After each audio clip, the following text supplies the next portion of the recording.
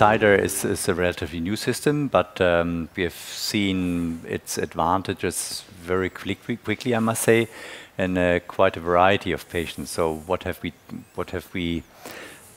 used it for? We have used it for fenestrated stent grafts, for regular EVAs, to save contrast, to show us the renals during the whole procedure. We have actually also do it for peripheral cases, occlusions of the aorta, occlusions of iliac arteries, to guide us where the hypogastric is, where to start with the stent, proximal and distal. And actually also we have used it for pre-EVAR lumbar artery coiling, for inframesenteric artery, big lumbar arteries. They actually were really very surprised how precise CIDR can show us the offspring of these relatively small arteries. So most important factors, if I use fusion imaging, of course, that is very reliable. So even if patient moves or the wire moves the anatomy of the aorta, it has to be very precise and reliable, and so that the markers or of the arteries, which I want to know where they are, moves with the movements of the patient and the aorta. This is, I think, very extremely important for these kind of systems to help us.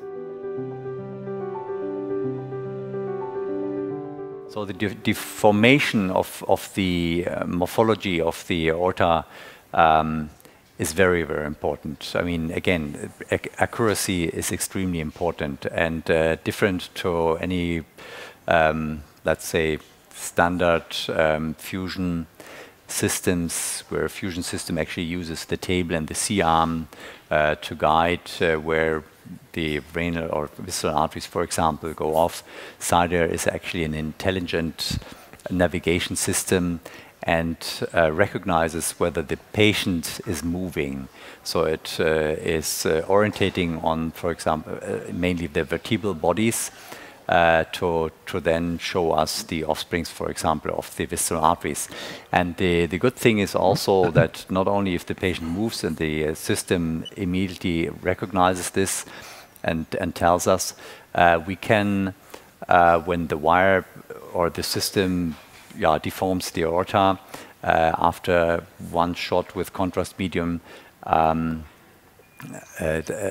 readjust the CIDR navigation, and this one readjustment during the whole procedure usually is enough to have a very accurate guiding for the whole procedure, even if we change C-arm position and position of the patient.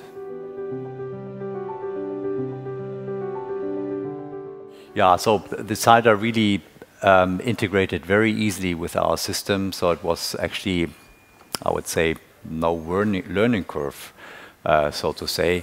It is very easy to use, very easy to recognize, very easy to understand how to adjust, and therefore I think it's a very easy and simple tool to really help us to be more accurate, safe radiation and safe contrast medium for our patients.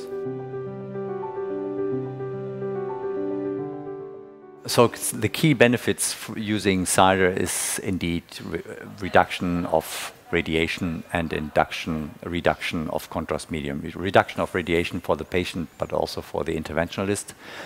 And making the procedure smoother and potentially also faster. So and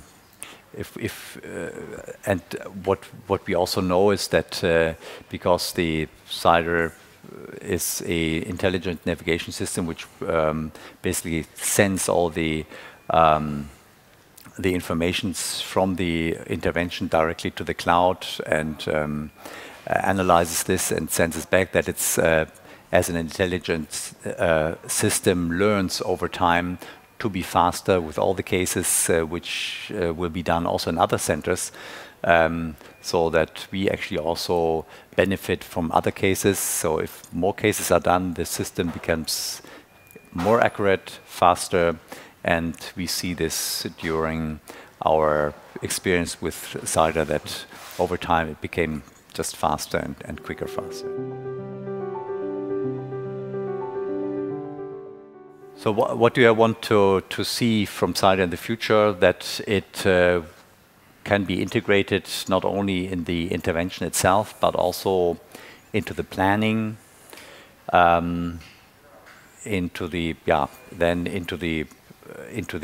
intervention itself, and potentially also into the follow-up. So that would be very good to really integrate it into the full flow of the whole procedure from the beginning to the end and follow up.